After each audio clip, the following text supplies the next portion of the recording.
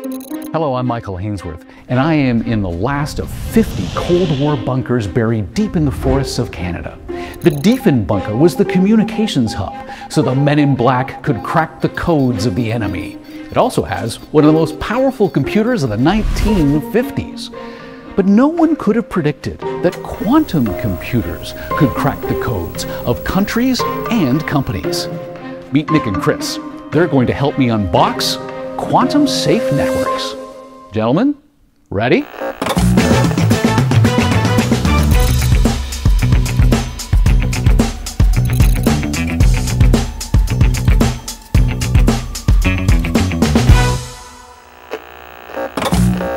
So Chris, cryptography must have evolved substantially since they built this bunker in the 50s.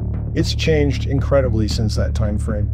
Back in the late 1950s, a famous physicist by the name of Richard Feynman said that if you think you understand quantum mechanics, you don't understand quantum mechanics. And now we're talking about quantum 2.0. Quantum 2.0 is the idea of using quantum mechanics to actually perform meaningful functions. So instead of just experimenting with electrons, we're actually able to perform computations. We're actually able to do things that were never imaginable. That's all great in the right hands. But there are wrong hands as well, and bad actors are sucking up our data off the internet now so they can decrypt it later? With HNDL, they're intercepting and storing our sensitive data for decryption later with quantum computers. Government data, health records, financial information, intellectual property. So HNDL is a really big factor now going forward. Oh, Nick just used an acronym. You know what that means? It's time for the acronym game. HNDL. Harvest now, decrypt later. Correct. DRQC. Cryptographically relevant quantum computer, a quantum computer strong enough to break existing cryptography. SKI. Symmetric key infrastructure, often physics-based, and can include quantum key distribution, or QKD. PQC.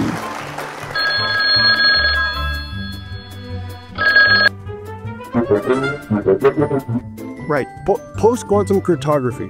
These are mathematics-based ciphers that are believed to be safe against a quantum attack at various network layers. It's a tie.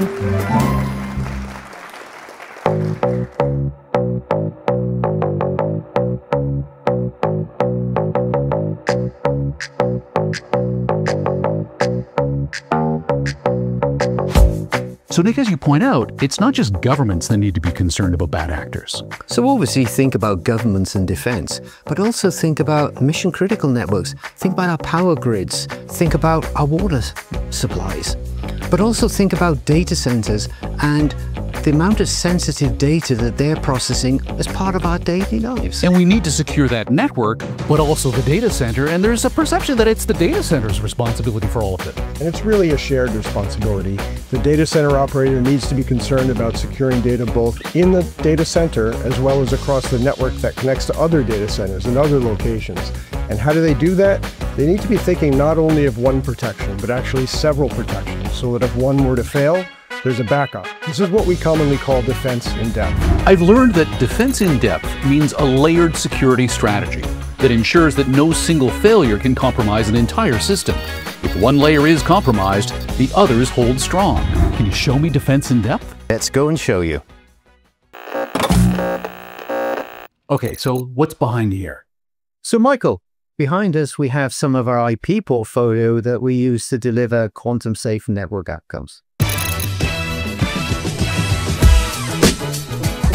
So with this portfolio, we can use SKI, but we can also use PQC. So we use a blend of technologies across the portfolio and across our IP crypto technologies. Okay, and then you've got the optical layer.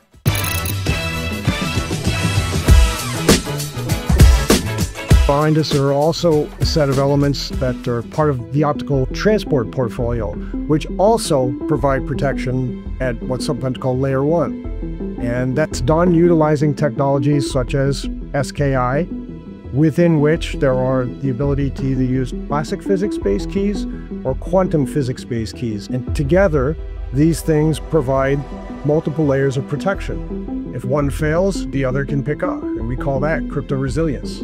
So you're combining math and physics together, which sort of breaks my brain a little bit. But if I was a network administrator, I'd like to know the top 3 steps for how to build a quantum safe network. Step number 1? Take inventory. Look at what you've already got in place. Step 2? Well, our customers need to prioritize the systems and the connections that they need to protect. And then we can start thinking about a roadmap. Step 3? Nokia is not alone on this. In other words, we encourage our customers to work with a set of partners that have expertise in areas even outside of Nokia's expertise. So there is a whole ecosystem of companies and technology partners that can fill out a complete quantum safe protection mechanism for any customer. Well, gentlemen, this has been fascinating. Thank you so much for your time. I have to confess, though, I don't know how much of this I'm going to be able to remember. Michael, you're not going to remember anything.